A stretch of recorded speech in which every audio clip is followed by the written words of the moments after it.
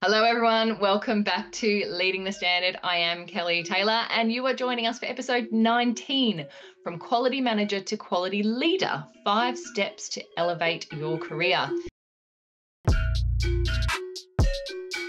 Now, this episode is inspired by Lead the Standard newsletter 66, available on LinkedIn. And today we are going to dig into a topic which both Jackie and I, and many of our audience members, can relate to. We're talking about moving beyond the day-to-day of quality management and stepping up as a leader, and how there's a few crucial steps which Jackie will share with us that can really push your career forward. So if you've ever wondered what it takes to go from managing to leading, you're in the right place. Jackie, welcome. Thanks, Kelly. I'm here. You're here. I'm in a talking mood today. I wasn't last week. But I am going to hand over to you now. As always, you have another great story to share with us to get the conversation started. So did you want to jump straight in?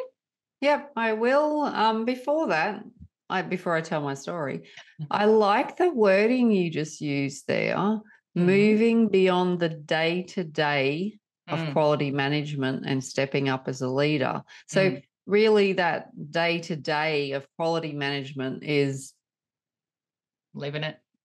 Yeah, and meeting expectations, not exceeding. I'm not bagging people for meeting expectations, but like that's the minimum required. Yeah, that's congratulations. You're meeting the requirements. Well done. But the next step is that high performance, and we can talk about high performing systems, but this is about you as a quality leader and driving that high performance. So I just want to comment, I like that wording that you use, from day to day to stepping up as a leader. Thank you. I learned from the best. No, it really hits the nail on the head. So speaking of which, like, I used to be a quality manager. I don't know, was I a day-to-day quality manager or was I a quality leader? I'm not sure. I think over the years you grow into it. Obviously, it's a learning process, and that's what we're here to talk about, what those steps are. And, it doesn't happen straight away, doesn't happen overnight. But I suppose just to share my experience in that space, we're going to go way, way back in time. We're going to go back to 1998. Very retro of us. Very retro. So in 1998, I was working as a client trainer, so for a software development company. This company had recently achieved ISO 9001 certification, but they'd used an external consultant to help them to build the system and for ongoing maintenance. At some point, the company I was working for decided that it would be beneficial to have someone internal as a quality manager in a full-time position. So the job came up on, the internal job board, and the head office was in Melbourne. I was based in Brisbane, and I was reading the job ad. I actually had no clue what ISO 9001 was, which was a bit weird considering they'd just got their ISO 9001 certification. Not sure how they did that if the staff weren't aware. No, I'm not either on reflection. And so when I saw the job, I started looking into what is this ISO 9001 stuff about? And, what did it look like for this company I was working for? And that's where I discovered that, like, I actually bought myself a standard and thought, I'm going to read this and see what it's about. I hadn't applied for the job yet. I was just doing some investigation. And I remember having a highlighter and going through and go, oh, that's cool. That's cool. In the end, I gave up highlighting because I basically highlighted nearly everything. And I suppose what stunned me was that there was actually this book or this standard that had been written based on the way that I'd always worked never realized that there was something in the world that supported, my values essentially, and how they were embedded, integrated into a business. And when I discovered this, I thought, oh, I reckon I could do this job. Like, I think I'm made for this job. So I decided to apply for the position, even though it was meant to be in Melbourne. I wasn't moving to Melbourne. So anyway, long story short, I got the job and I was allowed to stay in Brisbane. And, I obviously visiting Melbourne regularly. But that job actually changed the complete direction of my career. Like, as I said, prior to that, I was a trainer for the company, and I trained the clients on the new software within their businesses. So training's always been there, but this whole ISO world just opened up. So, this is where things really started to change for me. It was a huge win for me, but then I do recall I got the job. I'd been there maybe a couple of years before that in my existing role. But then I realized I didn't know what I was doing. I love it, but I'll learn. Like, I love I like the standard made sense to me. I loved it, but then I thought, oh, okay, now what? I'm the quality manager at this national software company with hundreds of employees. What am I doing? What does me being a quality manager mean in this role? Fortunately, the consultant and I hit it off, and we're still in contact to this day. So I'm not going to do the maths how many years that is from 1998. So she was an amazing mentor for me. So we built a strong relationship. She supported and basically like did a handover with me. So she guided me. We did internal audits together. So I watched her do those, and I had a go, and she gave me feedback. And also, though, that was like on the job stuff. I also went and did, obviously training, so formal training and qualifications. So that helped me to understand all those highlighted areas, and then what it meant in the business that I was working in. So all of that gave me that foundation. But as I said earlier, was I a day-to-day quality manager, or was I a quality leader? On reflection, obviously initially I was just ticking the boxes because I was learning, and that's okay. That was the stage. That was the stage I was at. Yeah. But until you get through that stage, you can't go from A to Z straight away. You've got to go through those little stepping stones all the way through. So as I was writing the article that this episode's based on, that's what made me think, okay, so what does it look like? Like, looking back in hindsight, what do those steps look like? So that's where I came up with what I've called, I come up with some great names, the quality leadership pyramid. Okay, so you and I will break that down a little bit further, but I know you like me to give a short answer first as to what that looks like. So to transition from a quality manager to a leader, it's essential to focus on just 5 key areas, and these build upon each other, as I mentioned. The quality leadership pyramid builds on 5 foundational steps. So demonstrating how education, mentorship, leadership skills, strategic thinking, and credibility all collectively come together to elevate you to that leadership pinnacle, I suppose, moving you up. So that pyramid includes 5 focus areas: education, mentorship, leadership, strategy, and the ultimate pinnacle, credibility. So the culmination of these 5 steps leads you to this strong quality leadership, as well as being a continual cycle to maintain active leadership in quality management.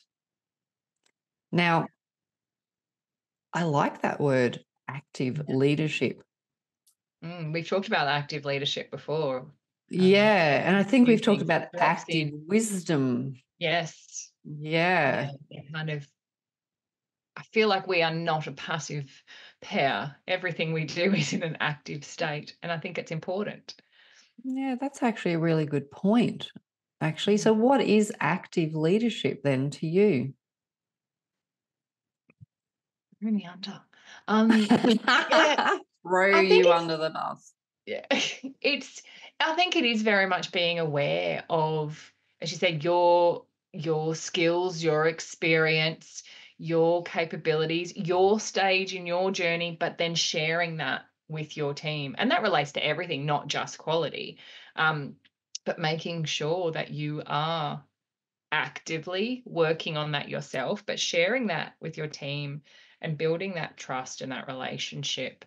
Um, Not just sitting back and letting people come to you when they need advice or things go wrong, Yeah. or Yeah. supporting others on the journey.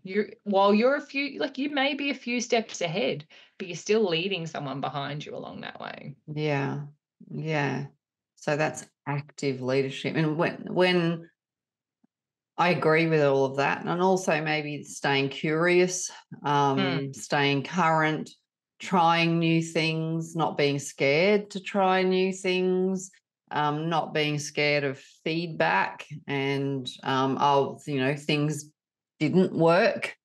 And mm, that's okay. Being comfortable with that in itself, mm, I think goes in line with that active leadership. So you can I don't know, I just envision someone, being proactive, positive, curious, and pulling people along with them. mm. Yeah. So they're the 5 steps. And as I said, the culmination of them, you move up from education right up to credibility. So it's a step-by-step process. But as I said, it's also a continual cycle. So it sort of works both ways. Do you want me to start breaking each of them down? Yeah, let's get into that because I've Okay. got Okay. ideas and thoughts, and I don't want to Okay. step on Because toes. because there's 5 of them. So let's start with the first, the foundation level. So the first focus area to transition from a quality manager to a leader is education. So this is recognised training and qualifications, gaining any formal education and certifications that go along with it within quality management. It could be any of the ISO standards, really. This builds that strong foundation. We really shouldn't be moving any further up until we have this education platform under our belt. Okay. You know a lot about this, Kelly. I hope so. That's my job. I was going to Today. say, you know a lot about this because you come from ATOL, but we both do. No, I think, and this is one of the things we see it quite often, is that someone will come to us and our team and say, I've been working in the quality space for all of these years and all of this time, and I just really need a piece of paper. And Mm. yeah, and look, sometimes, yeah, you really do just need a piece of paper, but do you really just need the piece of paper? And we see the Mm. feedback at the end of the course so often. Oh, I learned something when I did your course. I've been a quality manager for 20 years, but I learned something. It's funny that's what a training and education is about. But yeah, getting those qualifications, finding out what you don't know, because you don't know what you don't know Like until you that. do. Yeah, and we see that all of the time with our students. But again, um, sometimes, look, we are in this world, and I think we're oddly transitioning out of this a little bit, where the piece of paper was necessary for a lot of things previously, and now it's not so much. But people are learning, look, I need to develop my skills. I need to understand more about it. I need a different perspective Yeah. about how this is. Oh, I've already done this training with this training provider, but I'm actually really curious about what you guys have to say about it as well. So yeah, making sure that you have that formal education, those certificates The to recognized support. ones. Exactly. Yeah. Yeah. Making sure that it isn't just, and I was actually going back, as you were telling your story, way back in 1998, we didn't have Were you Google and even chat. Well, born? we did really little. Google was a baby. But we couldn't just Google, give me the ISO standards, tell me the answer. We couldn't say, Chat GPT, write my resume and tell me all of the things I need to know. We could ask No. Jeeves. Um, but there wasn't the education that opportunities that are available now to us. The information, yeah. Yeah, Yeah. yeah. And look, I know that we kind of we're going to touch on a few other ways that we can educate ourselves as we go through the pyramid. But yes, making sure that that qualification you have is, as you said, recognized, but also relevant. Yeah. Yeah, Yep. because we see that all the time. I have, and I love my accountant, but we see all of the time. I'm an accountant. I'm going to do this, and there's crossovers, but they're crossovers. They are two different things. Yeah, So there's still making some sure gaps. exactly. So Yeah. the education will fill those gaps and let you know what you didn't know you didn't know. Yeah, absolutely. So I suppose, and we also get some people coming to us that have, and you mentioned this, have completed training with another training provider, but it's just like an introductory course, or you get a certificate of attendance. It's not Yeah. actually recognized. So you have, because if you want to go on to get personnel certification, etc., you do need an exemplar global certified training provider or recognized training provider. Yeah. So just make sure you keep an eye out for that exemplar global logo. Yeah. That's from an international standpoint, but there's others like under our RTO banner for lead auditor skill set. Yeah. But yeah, just make sure you do your homework and don't waste your valuable time and money doing the wrong stuff, because yeah, we do get people that unfortunately go down that path. Yeah. And I think that's a really good point there. There are different levels, like any education, there are different levels. So if you're just wanting to educate yourself to inform yourself, we have Mm. those introductory courses. Mm-hmm. I Absolutely. just want to learn something more. I want my Yeah. CPD points, my Yeah. CPD hours. Short courses. Yes.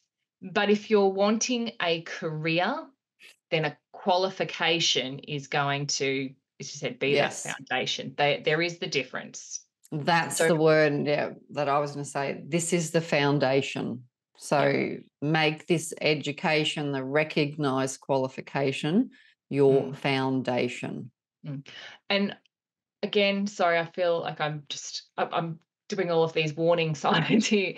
I want to I want to highlight to people who are listening, who are looking at that education space, particularly with quality, and you can see it a bit with OH&S as well. I'm not so sure if it's an issue with environment, but when you are looking for a qualification in quality specifically, make sure that you ask, is this a qualification in ISO 9001 quality?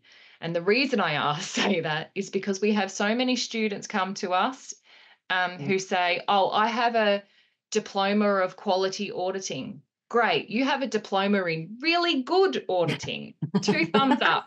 It's not a diploma in ISO 9001. So if you're inquiring about education qualifications, for a specific ISO standard, make sure you ask about the ISO standard.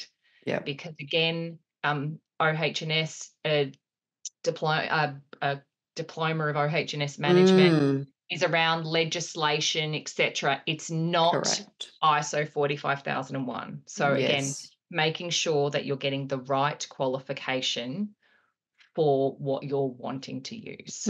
Absolutely. No, that's a really good point, actually, because that is very confusing. Yeah, I don't like saying to people, I'm sorry, I can't IPL you for your bachelor's degree, because it has absolutely nothing to do with ISO. Yeah. It's not a nice feeling to say to somebody. No, I know, because they put the hard work in, but yeah, it's not aligned. Yeah. Okay. Yeah. Well, that's a good breakdown of the foundation. I'm going to pinch that word from you. So that's the foundation. And as you can see, very important. All right. So the second focus area to transition from a quality manager to a leader is mentorship. Okay, and this is a great add-on to education. So mentorship, so guidance from an expert, learning from experienced mentors or consultants. They can provide their insights, their experiences, and help you to work your way through any challenges and help you to make some wins as well, I guess. Yeah. And as I said before, you were really lucky in having that consultant as a mentor, because you couldn't Google, etc., etc., etc. Just realized that I've shared my own age and wisdom there. But we had computers and email when I was at school.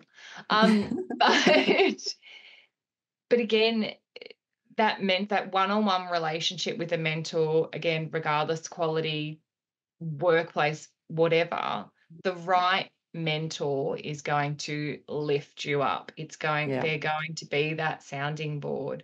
And you don't need to necessarily work one-on-one directly in the same business, the same organization. Again, we were actually talking with Kathy on Monday, our NDIS, I want to say guru, but I feel that word came not a to mind too. It's not a sufficient phrase to describe Kathy. Enthusiast. She's enthusiast, yeah. But so many of our students looking in that space, we connect with them. Kathy's never met them before. We've got these great communities, and leverage your network to find people that you will work well with, or that have the experience that you're after. Again, we had a wonderful student with our lovely young girl. I shouldn't say girl, she's a mum. Lovely young woman compared from North to you. Queensland. Yeah. I probably could have been her mum. From North Queensland, who again, we couldn't help her in that space, but we were able to connect her through our network to somebody who had that same level and experience and relatability. So it doesn't have to be your boss. It doesn't have to be someone else in the building. There are other ways and opportunities to find someone in that industry who can support and mentor and guide you and to lift that up.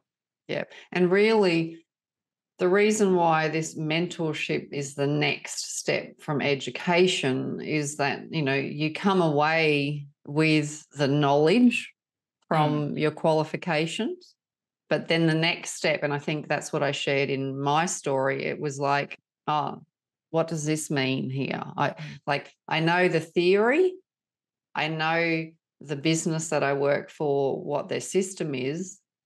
What does it mean when I bring them together?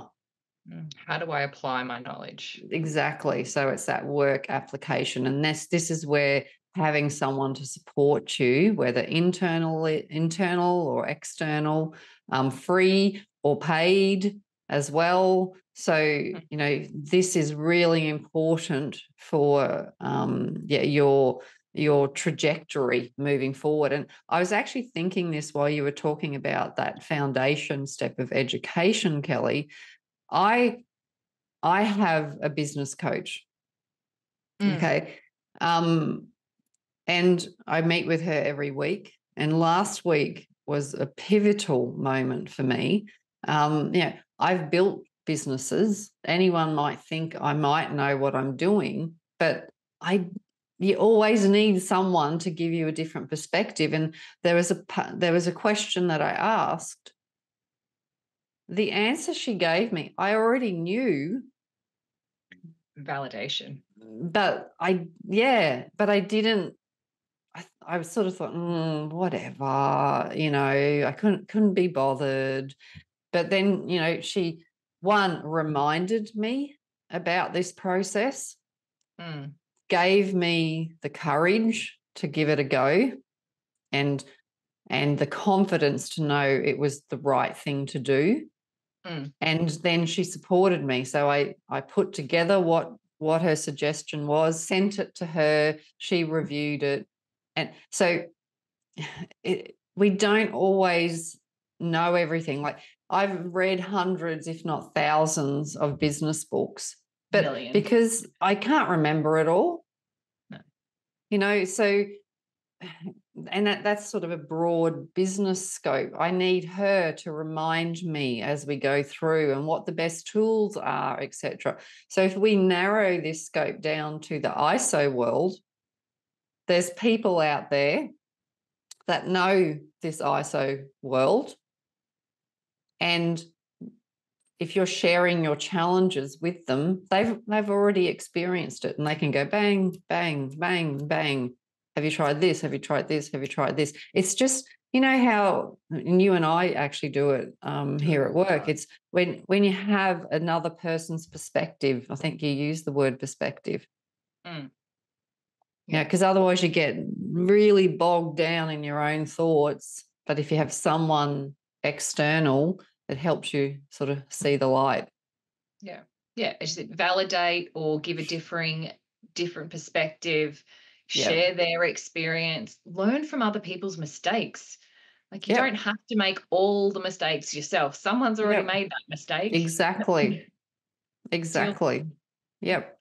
So we were doing this before we started recording today. We were bouncing things off. I know. So, always. Yeah. So they're the first two steps: education, mentorship. So the third focus area to transition from a quality manager to a leader, funny enough, is leadership. So people management, leadership skills. So developing the ability to manage, motivate people effectively. So this includes team calibration, managing and addressing any conflicts within that team, as well as inspiring others. So making quality champions, OH&S champions. So this sort of changes that whole perspective, moving from education, mentoring, and it's like, now I need to bring people along for the ride. Yeah. And this can be the biggest challenge, I have to say, because and we're talking about a quality manager to a leader. It can be an OH&S manager to a leader. It's not just about the systems. That's probably the least or the smallest part of your challenge. The biggest challenge will be the people that you need to pull along on the ride with you. Yeah. Get them on board, get them as passionate about it as you are. It can be frustrating. It can take longer than what you want it to take. A lot longer. A lot longer. Yeah. You have to try different methods, different ways of talking to them, different activities, different ways of involving them. It's sort of like trial and error, because every person's different as well. What you do one way might bring some people on board, but then you've still got, others that they don't respond well to that. Actually, this reminds me of something funny, because it's about how you ask questions and get them involved.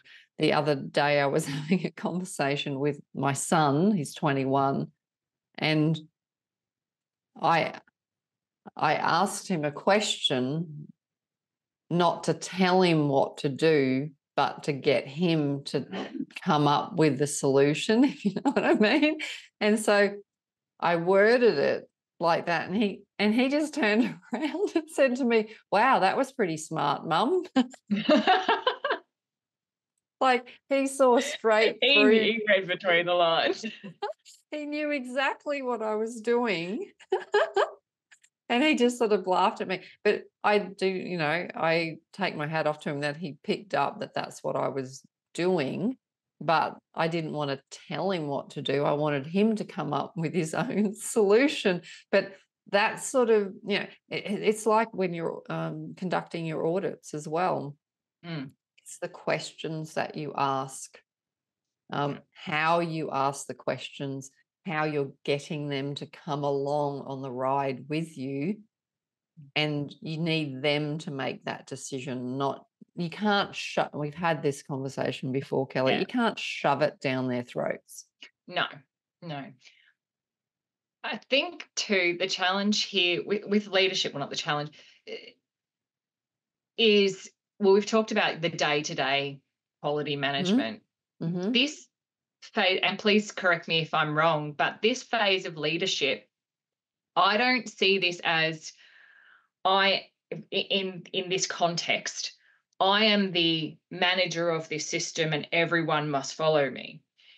You could be the quality manager in a group of people and you can lead and inspire them. You don't have to be the manager to demonstrate leadership in that space. Yep. And that's probably a good place to start. You're doing the day-to-day things and share with them. Look at this system. Look how great this is. Look how easy this makes my life. All of those things. And look, that could lead to management roles and supervisor roles, etc. But you don't have to have that title to be a leader. No. That quality champion, bringing people along. Leading by example, something that they say. Now, obviously, in the formal quality world, under 5.3, which is your roles, responsibilities, and authorities, that key word of authority is very important for someone that's been tasked with that quality manager role. But you're right, there's different work groups, different leaders at all the different levels that can be your champion or be a champion and bring people along with them. Yeah. I'm actually going to go back in time a little bit here, and you've just got me thinking then, again, talking at those different levels. I remember I was working at a property developer, and there was one gentleman who everybody loved, He'd been there for 30, 40, 50 years. He didn't have a senior management role. He was just one of the team. But everyone respected him and went to him for advice before they went to anybody else. Probably because he liked to go, let's go have a beer and talk about it. But again, that there are going to be people, I suppose, that he was kind of that fine line between leadership and mentorship in that space. So, That's actually a really good point that you just made there, because that there is a crossover there, isn't there, between leadership and mentorship to a degree? Yeah. It was, and I think that comes when you get to that I suppose he'd probably gone to that pinnacle and then just relaxed his way back down pre-retirement. But you said it is a continual loop. So it is, absolutely. I'm glad you were listening, Kelly. I try. So we've got 3 so far. What are they? Education, mentoring, and leadership. Yep. So the 4th focus area to transition from a quality manager to a leader is strategy. So systems thinking, strategic improvement. So seeing the big picture, understanding how the systems interact, identifying improvement opportunities, continual improvement as well. And I suppose initiating like new quality changes to the system, as we were talking about, leadership, mentoring. So all in line with the strategic direction or the objectives of the business. So that's an interesting thought. So strategy. So you can actually see that we're elevating here. We've got education, mentoring, leadership, and now we're really upping it to strategy, which is that overarching direction of the systems that align with the business strategy as well. You can see that we're really pushing you now. You're moving towards that, or you're moving away from that day-to-day that Kelly mentioned earlier. And we're really pushing you now to elevate your leadership. And I think the phrase there, we're pushing you, or you're pushing yourself, I think is look, from experience, hand up, is difficult. It's very easy to, well, it's not very easy. It depends on your team. I've always thought it was easy, but it's not, to mentor or to inspire your team and to bring them along that journey. And it's really easy to get excited and be in the day to day and, oh, I'm going to work through this, or I can do that, and I can do that, and I'll share that with you, and I'll do this with you. You can see how excited I'm getting about doing all of these systems and processes and things. But then to stop and think, okay, I need to let go of that and look at the bigger picture. And yeah, I said, hand up, this is a challenge I'm facing at the moment, is going from being in it, in the day-to-day, to letting go, or making sure that we have the sufficient systems, strategies, plans to move forward with that. Yeah. It's not just about, hi team, let's manage this. It is that next level, bigger picture, and getting that balance between the two and reining yourself in. I'm finding I'm more and more following my mentor, Jackie, who has all of these wonderful big picture ideas and great improvements. But how do we apply them? That's base. Yeah. And look, that's a whole other topic, actually. Yeah.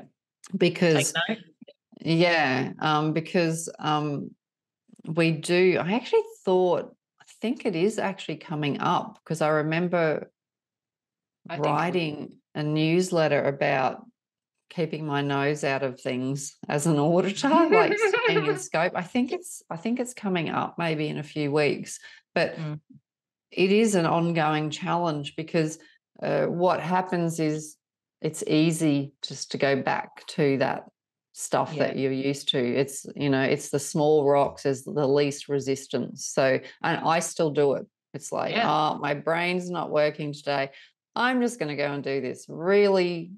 And I was going to say easy stuff. It's not necessarily easy stuff. It's just stuff that you've done for a long time. Yes, it's familiar and comfortable. Yeah. So you just fall back into it. Whereas when you start to elevate yourself, it's really hard. It's challenging. And there's this sort of pushback. And, you need a lot of your brain cells to I suppose, initiate it and move through it until it becomes comfortable. Yeah. So, we both get it, don't we? Yeah. We live it. Yes, that's right. That's why I said, even with this pyramid, it's not something that you just do straight away. Don't stress yourself out about it. You can have a plan, and we did have a plan, and then life happens, and then your plan doesn't go as planned, or a new challenge, new opportunity, all sorts of things adjust and adapt and change, and you need to be aware of that. Yeah, I think that's a key word, aware. Mm. Yeah, aware Really. that you're going back down that rabbit hole to that comfortable part Mm. and pulling yourself back out. But, you know, congratulations if you're at this stage, and I acknowledge that it can be hard. Mm. Yeah, it is hard. So well done. Yay. So, what are the four so far? Education as the foundation, Mentoring, mentoring, leadership. leadership, Oh, and then we're really pushing strategy. it to strategy. So that means the fifth and final focus area to transition from a quality manager to a leader is credibility. So people management, like I suppose building your what's the word? Your thought leadership within quality management, OH&S management, and whatever standard that you work in, building that thought leadership, credibility. People will come to you to ask how to do this. And you can see how this does that full cycle. It starts Mm. going through this full cycle. So we've gone from that, and I said these are stepping stones, but it's also a continual cycle. So with this credibility, you might loop back down to education as well. So Build your next level, your that's pyramid on top right. of your pyramid on top of, well, your pyramid in your pyramid in your pyramid. Exactly. So who's are you scared of credibility? Does it frighten you? For me, it does, because that means that I need to very much step outside of my comfort zone. I'm great in my little community, but credibility is going that one step beyond your comfortable community. Yes. And the perfect example, we talked about Kathy earlier. Kathy's reached that Mm-hmm. credible stage. She's Yeah. out everywhere. You've done that. You're out everywhere. Um, but you also have that mentoring ability. So you've kind of gone beyond your group and expanded it. Oh, that's a good, yeah. And that my word that was going through is it's more external. And that's why Yes. I asked, does that Yeah. scare you? Yeah. Because yeah, sometimes, and look, I was probably scaring you, well, you, like not you in particular, all of you that are listening or watching, even moving to that strategic level, okay, Mm. strategy being that fourth level, now it's credibility. And you do have that external recognition is a good word. So Mm. people will, Reputation. yeah, people will go, oh yeah, you know, Kathy Reese, as we said, oh yeah, we know Kathy. So you're known in the industry, and I think you're spot on there, Kelly. It's not only, you know, the people that you work with internally day to day. People will also know you externally. Mm. So you've built that credibility, and Mm. I think it's important to be respectful of that. Mm. Absolutely. And a good example of this is LinkedIn.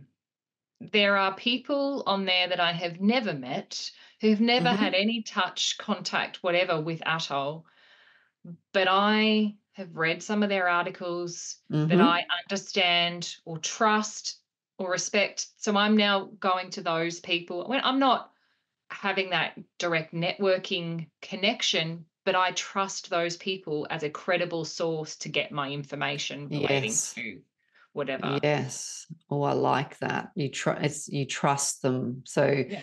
yeah, you're aligned with their opinions Values, and opinion. values. Yes, Yeah. absolutely. That's a really good way of putting it. So is this a little bit of responsibility, maybe? I believe so. Yeah.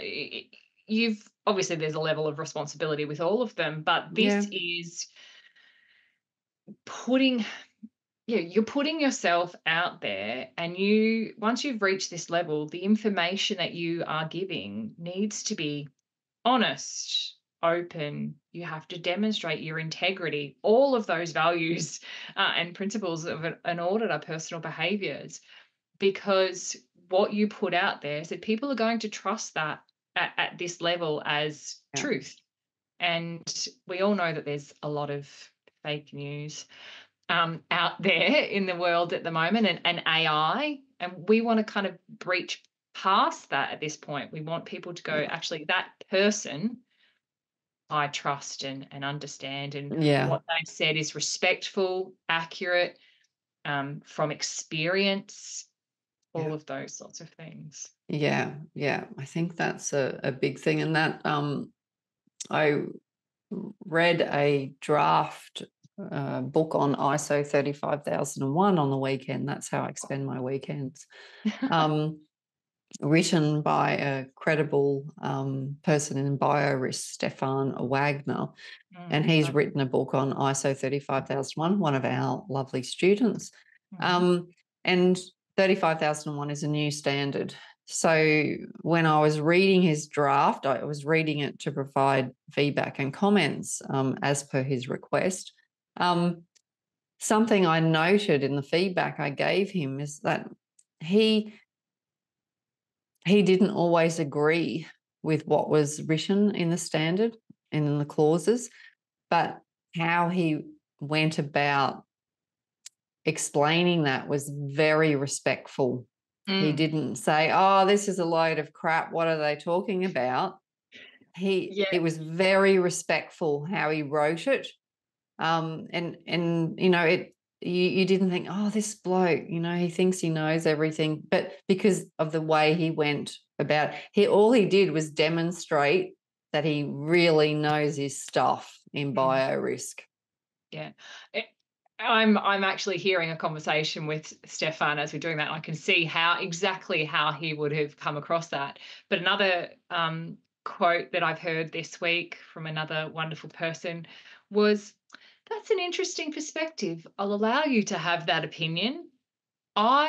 My experience, or I understand," or so being able is there, that open to improvement, but be acknowledging other people's point of Yes. view and the differences. Yeah, that gives you some credibility. There Yeah. are people in that LinkedIn world that say this shouldn't be in the standard Oh, because this I is, yeah, know. you know exactly who I'm talking about. I Sorry, know. I'm out of that group now. I That's don't. right. Yeah. That's right. And that goes back to how you lead, how you mentor as well. And Mm, that's what I mentioned about how you ask questions also. So yeah. it all goes back to what comes out of your mouth and how you say it. Mm. You have Yeah. to remember tone and pitch and body language. I know this is a podcast primarily, but we're on YouTube as well, so you get all of the Yeah. theatricals. But tone and pitch are important in this environment. When you're writing something, you still need to Mm, be aware of the tone of your language. So again, being mindful of words and, yeah, how people absolutely. understand or interpret things as well Absolutely. in written form. So that's probably a good segue, Mm.